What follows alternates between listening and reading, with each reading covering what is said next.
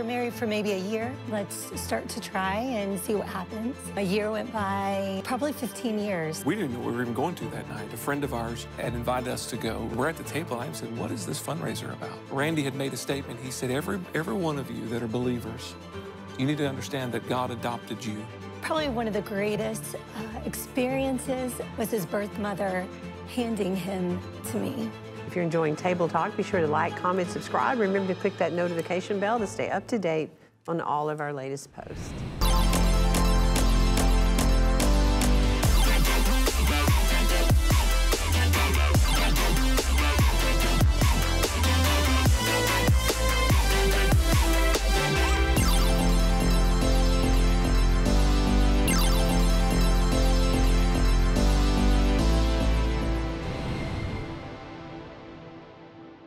Well, adoption began on the cross where Jesus opened the door for us to become sons and daughters of God. But our guests today revealed that this story didn't end there.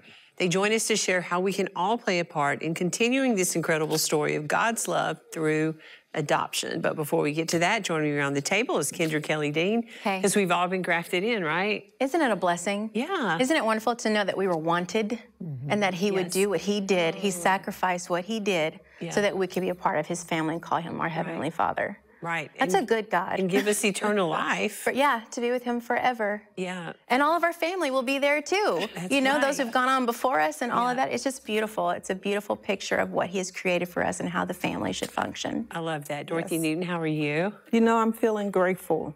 Really am. You know, I was with my oldest and his family this past weekend, and just to see how God has truly transformed his life, or just have encouraged him to be the best parent, the best wife, best husband. And you're a part of that. Yes. And much as of that single is a parent, single mom. Yes, and I'm just so grateful. Yeah. I mean, God is truly amazing. He will be whatever he needs to be in our lives. Yes, he will. As long as we surrender to him. So. Rachel Lamb Brown, I know you're all about adoption and babies and family. Yes, I have 2 little boys of my own, and so I can't think of a greater honor than it is to be a parent and to be a mom and to be trusted with a little life. And our God is a God of generations, and so I'm excited to hear this story today of our guest and how they're able to continue their family legacy. And, you know, being a parent, can you understand a little bit more about how the Father feels about us? I don't think you can truly comprehend it until you are a parent yourself and you experience this love that's so indescribable. It's like you would do anything for your kids, and it's a perfect picture and representation of how the Father feels about you, because he would do anything for his kids. And after you had kids, you were like, Mom, I love you even more. I do, because you realize. You do realize. Know you don't. You go through it. You don't know what you don't know. I was like, I'm sorry for all the times that You've been an amazing daughter. I'm so proud of you. Cindy Murdoch, we've been down that road, had babies. We have. And, you know, I was thinking while you were talking that an adopted child that is adopted into a family that loves them profusely, I want to say, has to somehow be able to understand and grasp the Father's love in a way that maybe those that hadn't been adopted as a child, but how they must know what it's like. Yes, because kind of like they were chosen. Yeah. Yeah, so we'll talk about that. We're so glad to have Shawn and Holly Baker at the table. Welcome, guys. Thank you. All the way from Florida, you came to Texas to discover the heat in a way that... And no palm trees. I have a few palm trees. That's right. Yeah, so glad y'all are here. Well, in a world where the family is under assault, divorce is on the rise, and thousands of children are waiting for their forever home, how do we respond to that? Well, Shawn and Holly Baker are here to share their personal journey of faith, family, and God's redemptive plan through adoption. Now, Shawn, before we get into that story, tell us a little bit about your personal story, because you know there are people watching right now that maybe you come from a single-parent home, or maybe you were disappointed in a mom and dad that got a divorce, or maybe a mom and dad that weren't there. And so I think it's always good to tell a story, because if we look at you, I don't see any residue of some of the stuff you went through early on, but there is a story there. But that's the grace of the Lord Jesus Christ. Yeah. He removes it from us, right? Yeah. And so as a young child, we had a great family. Through my lens, we had a great family. I have 2 older siblings, and At the age of 12, though, my father had left the home. My brother and sister were older. They were already out of the house. And that just left my mom and I. Mom went through a dark season. She battled with thoughts of suicide, even attempted at one time, and it was just it was a difficult season. And as a 12-year-old boy, you know, your world is shattered. As a 13-year-old boy, your world is just turned upside down. Emotionally, you're changing, you're growing, you know. And I was just in a dark, deep hole. And my family never went to church. I didn't know what church was, didn't know what it was even about. And I can remember we were driving down Princeton Road in Hamilton, Ohio, Mom and I were, and we saw this beautiful building. And I asked my mother, I said, what is that building? And she said, that's a church. And I said, well, what is a church? And she said, that's where they worship God. And I said, well, who is God? Wow. And she tried to do her very best to explain to me who God was. And it was just she and I in the home at that point. And so I said, I want to go to that place. Take me there. Honey, we don't have clothes that we could go to that church. I was so persistent. I want to take me to that. I want to go. So she did. And the first service that I ever went to, I gave my heart to Jesus Christ. Wow. Dr. Sam Luke, who you know. Sam Luke came to our church as a revivalist when I was a young girl. That's so crazy. And I was very impacted by his ministry. He's we got to have him on sometime with you. Would that not be great? It'd be awesome. Okay, so he was preaching at Princeton Pike, right? Preaching at Princeton Pike, and I couldn't even tell you what he even preached about. He's a great preacher. He's a great preacher. Yeah. He's still a mentor, spiritual father in my life, a voice in my life. And but what changed me in that moment was the love that was in that place. The atmosphere was just, the love permeated it. And it was the love of the Father. Wow. Yeah. And when he gave the altar call, I got up in front of 2,400 people as a 13-year-old boy and went to the altar, and I was adopted into God's royal family. Yes, amen. And God has been my Father since that day. Wow. And forever will be. So tell us about what happened to your mom as a result of you making that decision. So shortly thereafter, Mom ended up coming into the kingdom. Mom gave her heart to Christ, and I wish everything was great from that point on, but it wasn't. Mom married somebody that was attending that church that had personal struggles, and he was an addict. And she had thought that he'd gotten victory over it, but he didn't entirely. But he ended his race well. He ended up repenting, giving his heart back to Christ before he passed. And so I know that he's a part of my future, and it's going to be glorious on the other side. But it wasn't good. He was very abusive to Mom. And that was a lot for me as a young boy to endure. And it was a lot for Mom to endure, because I went to church, found love, found peace.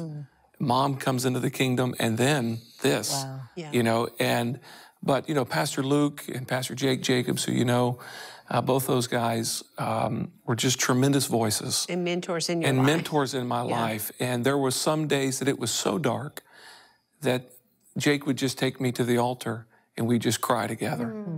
And all of that pain, God just mined it out by the power of his Spirit, and through his love, it just overtook it. And what happened to Mom eventually, and what happened to you as far as your call in the ministry? Yeah, so Mom, they ended up divorcing, and Mom ran single for a little bit, and then married a man who I wish would have been my father growing up. Wow. Paul is a tremendous man of God, and I can't wait for you all to meet him one day. He is just a gentle giant, and we love him. She's in your church. And she's in my church. They both relocated to awesome. Santa Rosa Beach, Florida, and they're both going to suffer for Jesus right there in Santa Rosa, Florida. Yeah, and the Emerald Coast. The Emerald Coast, and they're both serving, doing well, and they've been married now 23 years, I think. Wonderful. Oh, wow. Yeah. Yes. And so Holly and I just celebrated our 25th wedding anniversary. That's awesome. But you know, even though your mom went through all of that, like Dorothy was talking about earlier, because she had a relationship with God, she still made it through those difficult circumstances and came out on the other side. God sent a wonderful man into her life. And you were called in the ministry. Did you ever think you'd be a preacher? No, I did not. We were in a Sunday night service, and there was... Because I know you had a business side as well. Yeah, and I went on to school and got a business degree and a business administration degree. But I was in a Sunday night service at the age of 14, just a year later. There was a sweet mother of the house that gave me a prophetic word. And that word was confirmed. And I knew what my future would hold, especially with the two voices that were speaking into me, Dr. Luke and Pastor Jake. And I knew the trajectory that God had me on at a young age. And so those guys have stayed with me, and they're still, you know, fathers in my walk. Right. There's so much more to your story. We don't have to tell all of it, but you're pastor in a great church in there, Santa Rosa. But tell us how about this beautiful young lady came into your life. So I was 16 years old. I just transferred into Fairfield High School, and I was praying, Lord, I don't want to go through this whole dating thing forever, you know. Just show me who my wife is, and let's just get on with life, you know. I had a lot that matured me young, right? Yeah. And we were in the lunchroom, and I looked over, and I see this beautiful girl eating a candy bar, and I felt like the Lord was saying, "You're going to marry her." So I asked the guys at the table, I said, "Who's that gal?" And they said, "Oh, you don't want to know her."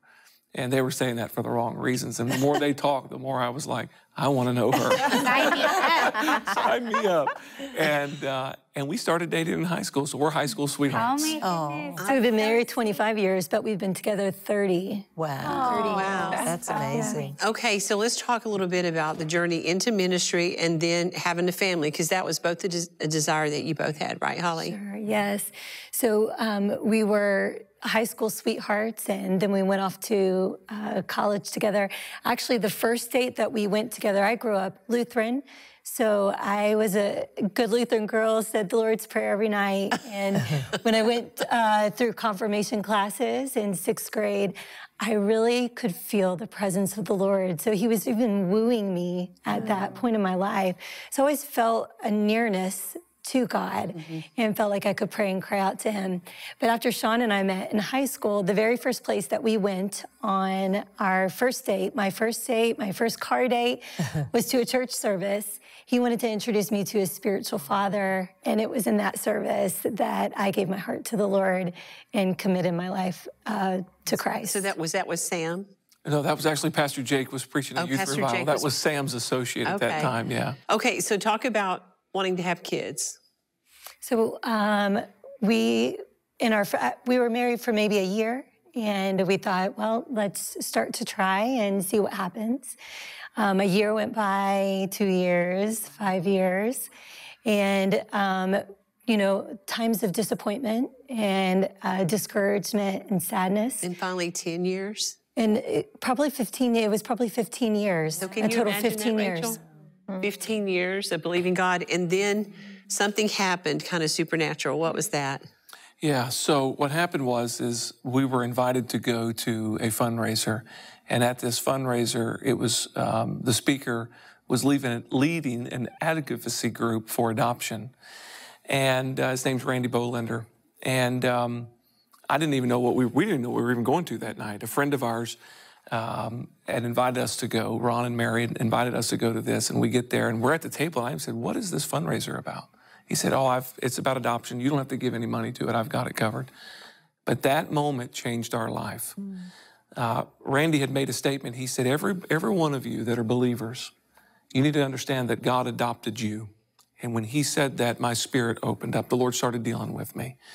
And not just me, but also Holly as well. And I think it was at that moment, that was the first time we'd ever really even thought about it or even considered it. And then the Lord fast-tracked us from there. And that's what led us to Jonah, was through that conversation on the way home. And I thought, what kid wouldn't want to be a part? So this wasn't like an overnight process, Holly, was it? It was very difficult, time-consuming, and costly. Absolutely costly. And we're going to talk about that and how Zoe's house came about as a result of you kind of navigating through all that. But tell us about the journey to Jonah. What happened? The journey to Jonah was a wonderful journey, but hard and long. You know, lots of paperwork that you fill out, and you just think, you know, if you're a biological mama, there's so many things that you don't have to do. Right. So it seems like there was always extra processes and extra funds that we were having to walk through. Once we decided to pursue adoption, we had to become home study ready. And we were home study ready in May of 2013. And then we were matched with a birth mother on 9/11/2013. And then Did Jonah, she pick y'all out of the group? She did, okay. yes. And what did you know about Jonah before he arrived? What did you know about his birth mother or father? We knew, his adoption is actually a closed adoption, so we know details of it, but it's closed to the public. But we were able to meet her, and she wanted to meet us before, so we kind of got to choose her, and she was able to choose us as well. So we were able to meet with her, talk with her. She was able to ask us questions. We were able to ask her questions. And then she chose us, and Jonah was born on November 11th, 2013. How much did he weigh, and how beautiful? 7 pounds, 6 ounces, and just a beautiful bundle of joy. And probably one of the greatest experiences of that, of his birth, was his birth mother handing him to me. Oh, wow. I love that. We've got, I know, pictures of Jonah now. I don't know if we have baby pictures, but he is such a doll. Oh, I know. And, of course, he participates in the church service. What does he do, Pastor Shawn? Yeah, so his role is he dismisses kids' church. And you never know what he's going to say. And so what are some of the things he said to the I was there the Sunday that he said what you told the girls earlier. I'll share that. A few weeks ago, he gets up and he says, good morning, church family. Everybody, repeats back good morning to him. And he says, boy, don't we have some beautiful women in this church? And Holly and I are grabbing each other like, oh my. And he says, and some handsome men. Very good. You never know what's going to come out of his mouth. But it's always good. He's so spontaneous. Yes, y'all don't know what he's going to say. Don't know what he's going to say. Yesterday, we were in church with y'all, and he said, okay, everybody, I know you want to hear my dad preach, so we'll get on with this, kids. Let's go back. I mean, but one morning it was about a rainbow. Yes, 2 weeks ago we were on our way to church, and I could see a rainbow in my rearview mirror. And I said, Jonah, can you turn around and look at the rainbow? And he said, oh, wow. And that was all that was said. When he went up to dismiss, he said, on my way to church this morning with my mom, we saw a rainbow. And a rainbow is a sign of God's promise. And just the beauty of that statement, it was just the simplicity. It was so anointed and so special. So what does Jonah think about being adopted? He loves it. So what does he say? Does he, you always hear, well, they want to meet their birth mother, or they want this, and y'all, like you said. It's closed. Yeah. And so, no, he's never really went there. And so what we've done is we've sent letters and books and pictures back to the lawyers help facilitate it in the event that the birth family would ever want to get an update or change their mind or whatever, So we're open to whatever God wants to do in the future. Yeah. But we know that God's going to use him to change the world. I'll share this with you. When Holly and I had met with his birth mom, this is the power of a praying grandmother. Her grandmother had told her, said, if you ever get pregnant, don't ever get an abortion. Give your child to a minister. Wow. And let him travel the world, make his life count. Wow. And so he's traveled the world. Because you guys pastored in Israel. We pastored in Israel. And Jonah was right along with you. Right along and how with many us. other states? I mean, he's been all over. I mean, there's too many to name here. He's been all over. But God, God's hand is on it. And just the other day, there was a conversation that took place with a young adult in our ministry who's having struggles because she was adopted. And that feeling of not being wanted or dealing with self-worth, right? And the Lord put a word in my spirit, and it was this, is that you don't come from your mother. You come through your mother. God is ultimately your Father. That. He's your Creator. So You're fearfully and wonderfully made, and God has a tremendous plan for your life. And so you have to, we have always instilled that into him at a young age, right? That God sovereignly saved you, because you're like an Esther. You're gonna impact your generation. Right? How did you tell him that he was adopted? Was that a hard conversation to have? Because I know a lot of families always weigh, should we say something, should we not say something, and how to have right that from the beginning. Yes, we've always been very honest. I mean, from the time he was a toddler, the books that we read to him, the books were about adoption, and we would talk about that you didn't come from mommy's belly, but you were conceived in mommy's heart. So we always communicated to that from the earliest age. And then as he got older, we would just continue to be honest with him. That's good. I think that's so important. Okay, tell us about Zoe's house, because I know you, Pastor Shawn, kind of operate with a kingly and a priestly anointing in that you're very entrepreneurial and have businesses and stuff God's blessed you with. So through this process, God began to show you that there was a lot of things not right about the whole adoption process. Talk about that. Yeah, so we went with a Christian agency, and they sent us the pricing sheets. And the way that they would price out the children, 11 years ago, was filled with injustices. And then the application fees, right, and so on and so forth. And a lot of families just aren't at a place financially where they can put $1,500, $2,500, or $5,000 per fee at different agencies, right? So you can be anywhere from $5,000 to $15,000 just to get your name in the hat without any guarantee. That, coupled with the way that they would price the children based upon race, ethnicity, etc., it just infuriated me. And this was a Christian agency. And so we get through the process. We ended up hiring a consultant, which helps families get matched, which is another fee, quicker. We hired a consultant, and they got us through. We were laying in bed one night, and Holly said, "Do you want to adopt another one?" And what was the statement that I made to you, remember? Well, we need to recoup the funds from this first one first. and we need to figure out where all our money went. Yeah. And maybe God wants to do something beyond just adopting another child. Maybe we need to try to change this industry. And so that conversation that night led us to inviting Randy Bolender into Cincinnati, where we were pastoring at that time and working. And Randy began to lay out to us a strategy that God had put in his spirit some years before on how to make adoption more affordable. And so one of our ministry partners and friends, I connected Randy with him. We had a meeting, and out of that meeting came Zoe's house, right? It took us 2+ years to get it off the ground. Randy was the pioneer. Now his wife serves as the executive director. And we like to describe it like this, that we streamlined the process, cut out all the middle people. It's a nonprofit, so people that don't have a grace on their life to adopt, they can still be a part of the solution. That's great. By making a donation to Zoe's house.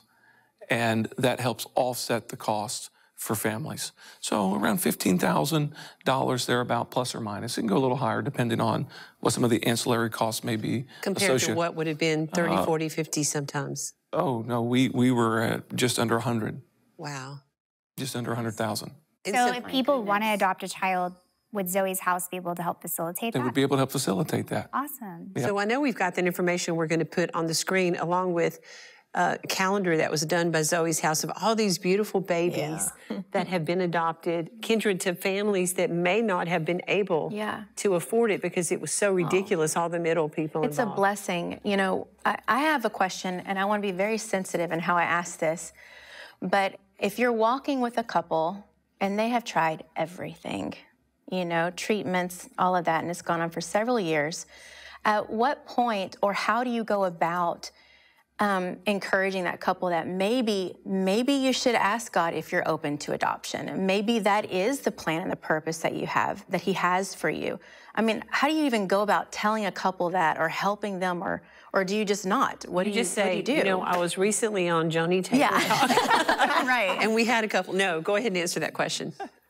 Well, I wish somebody would have told us earlier, to be honest with you. Okay. That was even an option. Yeah. The Holy Spirit sovereignly led us to this conclusion. Looking back, I wish I would have had a brother or sister to say, have you ever considered this? And that's what came into my heart too, what Joni just said. I would send them the link of this show. Yeah. And let that be the beginning of the conversation for them, right? So I would encourage everybody, if you got the grace on you to do it, and you feel like God's calling you to adopt, do it. Yeah. I'm telling you, there's something special about it. Yeah. Yeah, no, I think it's just wonderful that you guys were able to, take in a little life. What was the best part of the process? Because I know we talked about some of the difficult parts, but what was the best part of the process? I think the best part of the process, number one, was just being able to meet with the birth mother. Yeah. And, God's greatest gift to us was the gift of his son, because he knew what was best for us. But she gave us a gift because she knew what was best for him. She knew what was best for Jonah. Good. Wow.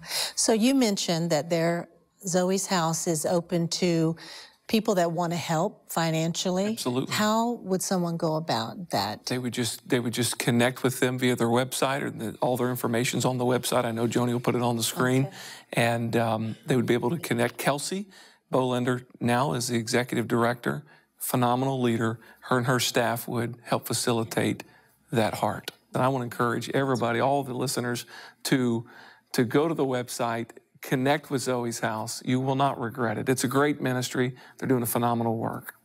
So we're about out of time, Shawn. As a pastor, there's so many other things we could talk about, but going through this process, could y'all have imagined going through it without having a personal relationship with Jesus? And talk to our audience today about why that's so important. Yeah, it is so important because, as Paul said, without Christ in this world, I would be a man most miserable. We live in a world that seems like it's in a suicidal race for ruin. But I'm telling you, in the midst of chaos, God has a wonderful plan. Has a wonderful plan for your life. And when I surrendered my ideas and my dreams to his, I realized that his were much larger, bigger, far-reaching than mine. I want to encourage you to put your faith in the Lord Jesus Christ today. I want to encourage you to make Christ the Lord of your life. I love that. Well, that's all the time we have. I want you to remember that James 1:27 says, true religion is to take care of widows and orphans. God's heart is for the fatherless, the broken, the lost, and his will is for us to play a part in reaching the least of these with him. And if you're watching today, if you need prayer, or if you invited Jesus into your heart and you just said, Jesus, I don't know about what all they're talking about, but I do think I need you. Come into my heart, forgive me today. I mean, you can just say that right there where you are, and he hears your prayer. And we'd love to pray with you. Our prayer partners are standing by ready to do that. And if you prayed that prayer today, I want to send you the Gospel of John. This is a new journey you're starting on, and the Word of God is important, and the book of John is a great place to start. And so that's just our free gift to you. So if you're watching and you prayed that prayer, call the number, let us send that to you. I want to thank Shawn and Holly for joining us today. And if their story of adoption resonates with you, if you want more information, you know someone who needs this information, you can visit zoeshouseadoptions.com. And to stay connected with Shawn and Holly, you can visit pastorshawnbaker.com. If you're in the Destin, Santa Rosa Beach, Miramar Beach area, come visit the church, New Life Church. Yep. Of course, as always, be sure to follow us on all social media platforms. You can leave us a comment. Let us know how Table Talk is touching your life. We love hearing from you. And you want to make sure you subscribe to the Joni Table Talk podcast. It's available right now across all top podcast apps. Thank you so much for watching. Thank you, ladies. Was this a good little heartwarming story? Yes. I loved it. Well, thank you so much for watching. I pray you've been encouraged. And again, if you're believing God for a baby, we're going to pray with you. We'd love to do that. Or if you would consider adoption, hey, that's an option as well, too. So we'll be praying for you about that. We'll see you next time. Thank you so much for watching. Bye-bye for today.